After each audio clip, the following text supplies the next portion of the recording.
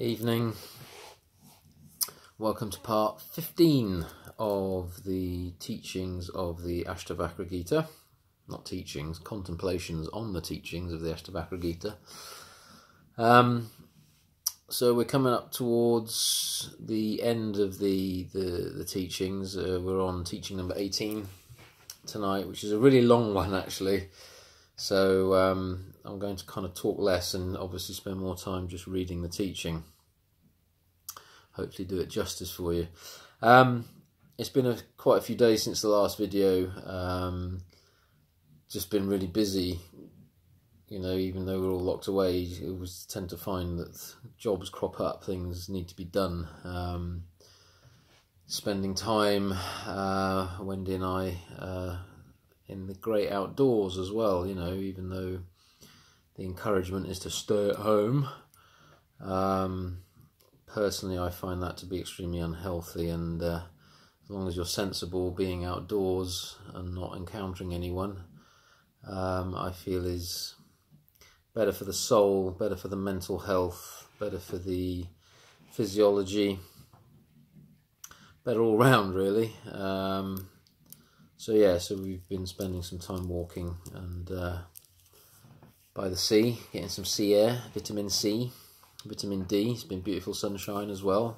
Vitamin D, of course, is amazing for your immune system. So yeah, I've always been a bit of a contrarian, never really kind of gone with the flow, well, not necessarily gone with the flow, gone with the status quo.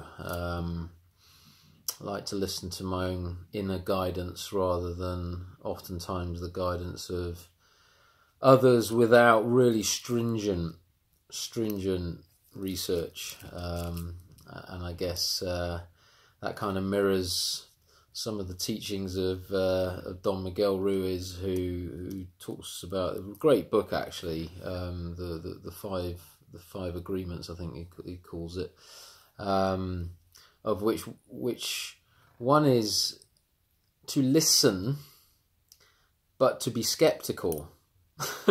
Yeah, so everything that you're listening to now in this little video is, yeah, great, listen, but be skeptical. Yeah, don't trust everything you hear. Yeah, trust in God only. Whatever God is for you, okay? Trust in God, but lock up your camels. We live in a world right now which is in a state of chaos and a state of turmoil. It's in a state of ending. My view, and I'm not asking you to share this view, as in share it and agree with it yourself, but my view is that we are in the final death throes of a Western civilization model which just doesn't work, or never really has worked, or has never really been sustainable, and hasn't provided the equanimity for everybody, for every human on this planet. It's been based on false teachings. It's been based on external stimulus as a promotory tool for self-fulfillment and satisfaction. It has promoted egotistical and narcissistic tendencies, and every single one of us, whether you want to hear this or not, has been duped by it. We've all fallen for it, hook, line and sinker. And there's a karmic implication to that as well. There's a karmic implication to making choices which are service to self rather than service to the whole, right? Not least, you know, the more we serve ourselves, the more the whole actually suffers. So you know, we're at a crossroads. I've already spoken about that in one of the previous videos. We're at a bit of a Y junction, and I've never really been the sort of person who's wanted to go and look outside and fix the outside. Yeah, although at times I have tried. It's generally never been very successful for me, anyway. Because I haven't actually, or I hadn't at that point in time, worked on the inner portion of myself that my perception of the outside was merely reflecting. So I can't stress this enough, that the inner work, the work on yourself, is the most important thing you can do in these types of situations, in these times. Because if you come out of a self-isolating, quarantined slowdown like this, guns blazing, raring to go, raring to get back to normal, raring to get back to that pace of life, that pace of existence, that consumptive, almost insane derangement that a lot of people were living prior to this event, then I don't think you're going to last long. Or rather, I think if everyone goes back to that, we are not going to last very long. Yeah, we're not going to last very long as a humanity. It's going to unravel pretty quick. So we have to learn the inner teachings from this. We have to learn the inner lessons from these challenges, that unless you've taken time to actually truly contemplate and reflect upon your lives, when you've been given the opportunity to do so, and take time to be with yourself and understand that the change in pace is showing you an opportunity. You know, you may not want to be completely back to, or rather you may not want to continue this kind of pace of life going forward, but maybe finding some middle ground between this pace of life and the pace of life and the craziness of the past might be a really positive step in the right direction. Who am I to tell anyone how to live their lives? I'm certainly not trying to do that. All I'm trying to encourage, again, with these teachings and some of these little videos, is to really go inward and use these challenges as opportunities for change. Yeah? Change which brings you and us as a collective back to a more balanced state of mind, yeah, heart, and motor sexual energy, which is again once the three centers are in balance, life is in balance. Yeah. So, and my kids are screaming upstairs, so you can probably hear them. I make no apology. They came back today, and peace reigned until that point, and now chaos reigns. So funnily enough, the teaching tonight is all about peace. And as a slight digression, well, it's not really a digression, but I was thinking about how do we feel peace inside? You know, why do we feel peace inside sometimes and not all the time? And peace is a funny thing. I mean, to me, peace is related to an element of inner stillness. Yeah, no matter what's happening out there, that inner center, that inner stillness, if you can reside within that, you're not going to be pulled or drawn into more chaotic, disharmonious states of being. And I kind of remembered, you know, having done a little bit of work with shamanism, Some of the Mongolian shamans talk about the gol, G-O-L. The gol is the center of a spiral. Okay? And then I thought, what else looks or can act like a spiral? And immediately my memory came back to the old playground, the merry-go-rounds that we used to play on when we were kids. The proper ones, the ones that used to get really scuffed knees and broken arms on, yeah? not these safety ones now, you know? Proper merry-go-rounds where you had to push the bloody thing and then you kind of leant off it and your whole world just went into total freaking nonsense, didn't it? And then you all fell off and everything started spinning. But if you sat in the middle of that merry-go-round, right in the centre of it, no matter how fast it was going, you weren't feeling the same effects as the poor bastard clinging on for grim death on the outside of it. And then you go, wow, you know, so in the centre of a spinning force, there is peace, there is stillness, right? In the centre of a storm, there is an eye, yeah? An eye of a storm, which is just utter peace and stillness.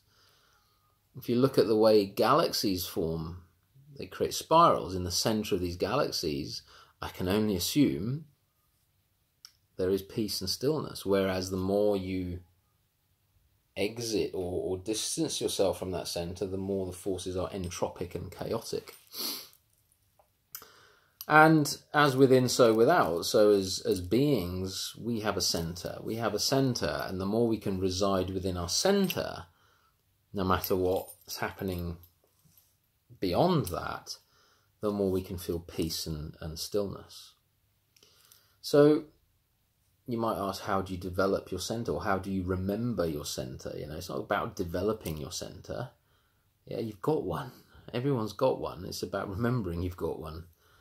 And it can really be as simple as doing what myself and Wendy did yesterday, you know, just having a walk down the beach and lying in the sun and breathing deep, long breaths, where you're not really engaging in the mind, you're not really engaging in physical activity, you're not really even really emoting at all, you're just being, okay? And that breath, long, deep breath, just brings you back to that home, that centre, where stillness reigns, yeah? That's power. That stillness is power. That centre holds the galaxy together, stops it spinning off too quickly, yeah? That power is a draw, it's like it's gravity, it's love, yeah? So it's very important, particularly in times like this, to remember that you are peace, you are stillness, you are no thing, you are the central point of your own universe, okay?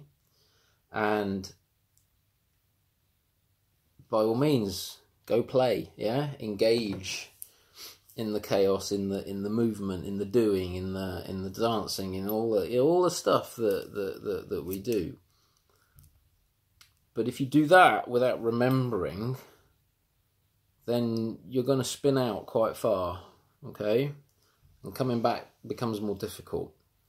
So it's about keeping one foot on the edge of the merry-go-round and one foot right in the centre, okay? And creating that balance so that you don't just spin out crazy. Don't go back to the outer edge of chaos and disharmony and stress and pace of life, which is killing you, okay? Find some middle ground. Find some healthy middle ground. And that might mean giving up some stuff. Yeah? Because if the unhealthy spin out was to maintain stuff, or the attachment to stuff, and things, then you might want to rethink that a little bit and try and find joy in some of the simpler activities in life, like just putting your feet in the sand and feeling the warmth of the sand on your feet, and having a hot cup of coffee and just watching the world go by without any need to change anything. Yeah, there's joy, so much joy in doing that. And you can only find that joy when you still this. When this becomes still, when this becomes still, when that becomes everything, when you draw back into the centre of the spiral, then you'll feel contentment. So, teaching 18 is all about peace. Okay, and it's 1, 2, 3, 4, 5, 6. Wow. 7, 8, 9, 10, 11 pages long. So I might not read it all in one go. I'm going to give it a go. Okay. So here we go. And Ashtavakra said, "Praise that which is bliss itself, which is by nature stillness and light, and which by its knowing reveals the world as a dream. One may enjoy the abundant pleasures of the world, but will never be happy until giving them up.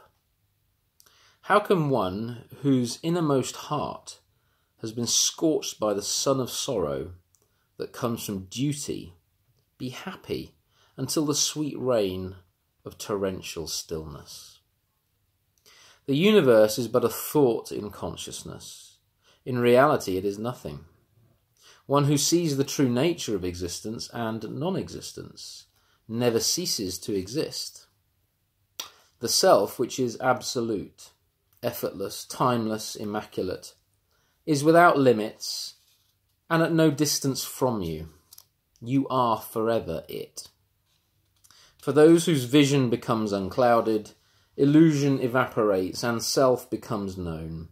All sorrow is instantly dispelled. Seeing everything is imagination, knowing the self as timelessly free, the sage lives as a child. Knowing himself as absolute, knowing existence and non-existence to be imagination only, what is there for the desireless one to learn, say, or do? Knowing for certain that all is self, the sage has no trace of thoughts such as I am this or I am not that. The yogi who finds stillness is neither distracted nor focused. He knows neither pleasure nor pain. Ignorance dispelled, he is free of knowing. Heaven or poverty, gain or loss, society or solitude. To the yogi, free of conditioning, there is no difference.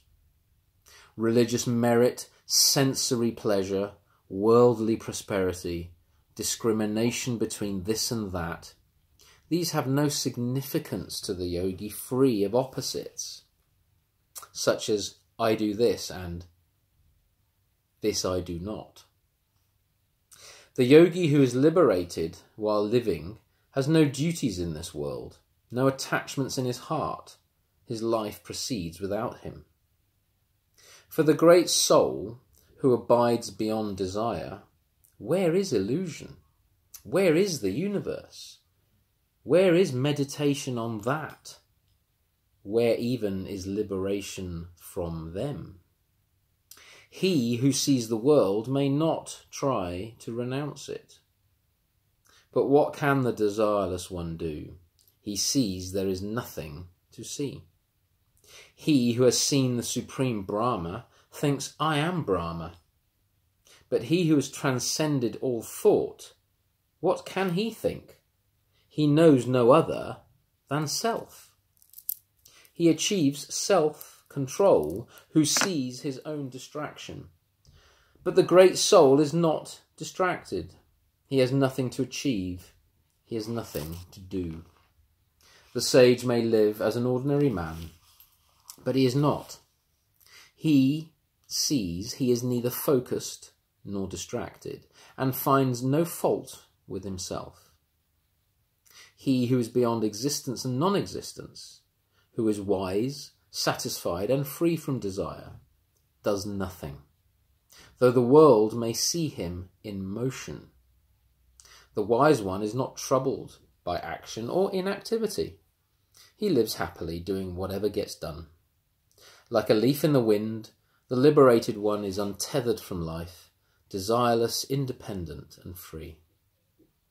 For one who has transcended the world, there is no joy or sorrow. Mind still, the body lives on without. One who knows self, whose mind is serene and spotless, does not desire to give up anything, nor does he miss what is not there. His mind, being in natural state of emptiness, the wise one knows nothing of honour and dishonour. He does what comes to be done. One who acts seeing, this is done by the body, not by the self, indeed does nothing, no matter how much acting takes place. The liberated one acts without claiming to be acting, but he is no fool. He is blessed and happy, even though in the world. Having had enough of the endless workings of the mind, the wise one comes to rest. He neither thinks, nor knows, nor hears, nor sees. Beyond stillness, beyond distraction, the great soul thinks nothing of liberation or bondage. Having seen the universe is void, even though it seems to exist, he is God. He who believes he is a person is constantly acting, even when the body is at rest. The sage knows he is not a person, and therefore does nothing, even when the body is in motion. The mind of the liberated one is neither troubled nor pleased. It is actionless, motionless, desireless, and free of doubt. The liberated one does not exert effort to meditate or act. Action and meditation just happen. Hearing ultimate truth, the dull-witted man is bewildered. The wise man, hearing truth, retreats within and appears dull-witted. The ignorant practice meditation and no thought. The wise, like men in deep sleep, do nothing. The ignorant man finds no peace, either by effort or non-effort. The wise man, by truth alone, is stilled. Though they are by nature self alone, pure intelligence, love and perfection, though they transcend the universe and are clearness itself, men of the world will not see this through meditation and practices. The ignorant man will never be liberated by his repetitious practices. Blessed is he who, by simple understanding, enters timeless freedom. Because he desires to know God, the ignorant man can never become that. The wise man is God, because he is free of desire and knows nothing. Unable to stand steady and eager for salvation, the ignorant perpetuate the illusion of the world. Seeing the world as the source of all misery, the wise cut it off at the root. The fool thinks peace comes by taming the mind. He will never attain it. The wise one abides in no mind, and is stillness itself. For he who thinks knowledge is things and ideas, how can there be self-knowledge? The wise do not see separate things, only the timeless self. The fool tries to control the mind with the mind. What a folly! The wise one delights in self alone. There is no mind to master. Some believe in existence, others believe nothing exists. Rare is the one who believes nothing and is never confused.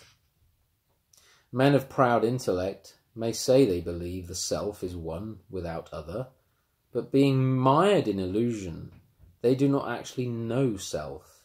Their lives unfold in misery. The mind of one desiring liberation depends on things for perception. The mind of the liberated one perceives no thing and is free of desire. Timid men fear sensory experience, much as they do tigers. They seek refuge in caves and try to unthink the world. Sensory experiences are like elephants, who, upon encountering a desireless man, see him as a lion. They immediately turn on their heels, or if unable to escape, stay on to flatter and serve him. A man with no doubts, who knows self, has no need of practice of liberation. Seeing, hearing, touching, smelling, eating, he lives happily as he is. One whose mind is emptied and unconflicted by the presence of truth sees nothing to do, nothing to avoid, nothing to warrant his indifference. The sage does whatever appears to be done, without thinking of good or bad. His actions are those of a child. Depending on nothing, one finds happiness. Depending on nothing, one attains the absolute. Depending on nothing, one passes through tranquility to the one self. When one realizes he is neither the actor nor the one who watches, the mind storm is stilled. The actions of the sage, free of pretense and motive, shine like clear light. Not so those of the deluded seeker, who affects a peaceful demeanour while remaining firmly attached. Unbounded, unfettered, untethered from the projections of mind, the wise are free to play and enjoy, or retire to mountain caves.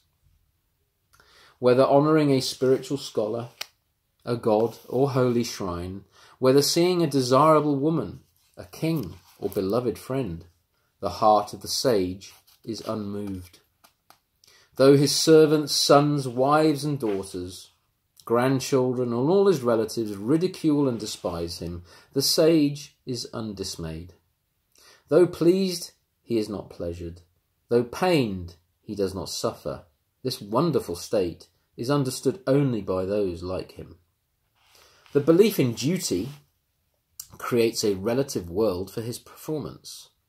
The wise one knows himself to be formless, timeless, all-pervasive, immaculate, and thus transcends duty and the world.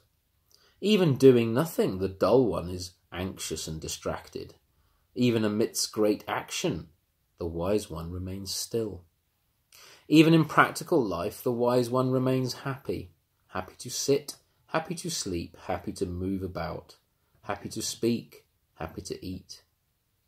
Because he knows self, the wise one is not disrupted by practical life. He is deep and still like a vast lake. He is not like ordinary people. His sorrows have vanished.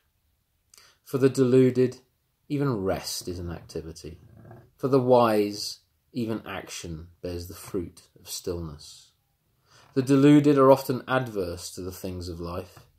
To one with no thought for body, attachment and aversion have no meaning. The deluded mind is caught up in thinking and not thinking. Though the mind of the wise one may think what thoughts come, he is not aware of it. The sage sees nothing being done, even when performed by his hands. Like a child he is pure and acts without reason. Blessed indeed is he who knows self. Though seeing, hearing, touching, smelling, eating, he never desires nor changes. For one who is void and changeless, where is the world and its imaginings? Where is the end of it? Where even the possibility? Glorious indeed is he who, free of desire, embodies bliss itself. He has become absorbed in self. In short, the great soul who has realized truth is free of desire, enjoyment and liberation. In all of space and time, he is attached to nothing. What remains for one who is awareness itself, who sees the non-existence of the phenomenal world created by the mere thought of a name? Peace is natural for one who knows for certain nothing exists, who sees appearances are like illusions, and to whom the inexpressible is apparent. Rules of conduct, detachment, renunciation, and asceticism. What are these to one who sees the unreality of things, to one who is the light of awareness? How can there be joy or sorrow, bondage or liberation for one who perceives non-existence and lights the infinite? Until self-realization, illusion prevails, but the sage lives without thoughts of I or mine. His tether to illusion is severed. What is knowledge? What is universe? What are thoughts like I am the body or the body is mine? The sage is imperishable, sorrowless. He is self alone. When a weak man gives up meditation, he falls prey to whims and desires. Even hearing truth, the man of dull intellect holds on to illusion. Through effort and suppression, he may appear outwardly composed, but inside he craves the world. Though others see him working, the sage does nothing. Awakening has banished effort. He finds no reason to do or say. The sage is fearless, unassailable. No darkness, no light, nothing to lose. Nothing. Patience, discrimination, even fearlessness. What are these things to the sage? His nature cannot be described. He is not a person. No heaven, no hell, no liberation for the living. In short, creation is void. What more can be said? The sage neither yearns for fulfillment nor frets over non-attainment. His mind is cool and brimming with sweetness. Detached from desire, the sage neither praises peace nor blames the wicked, equally content in happiness and misery. He would not change a thing. The sage neither rejects the world nor desires self. He is free of joy and sorrow. He does not live and cannot die. The wise one lives without hope. He has no attachment to his children, wife, or anyone. Pleasure means nothing to him. His life is glorious. The sage wanders about as he pleases and lives on whatever may come. Contentment ever dwells in his heart. And when the sun sets, he rests where he is. Rooted in being, no thought of being born or reborn, the great soul is indifferent to the death or birth of his body. The wise one stands alone, caring for nothing, bereft of possessions, doubts rent asunder. He goes where he will, unhindered by opposites. He is truly blessed. The wise one has no sense of mine. To him earth, stone and gold are the same. The knots of his heart have unravelled.